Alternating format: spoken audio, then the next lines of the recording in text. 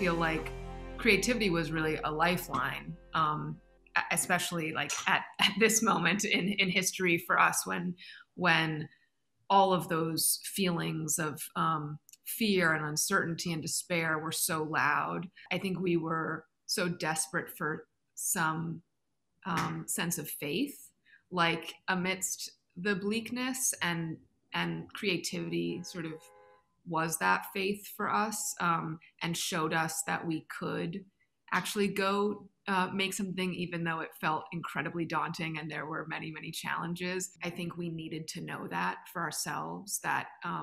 all was not lost, that we could still not only create work, but find a sense of play.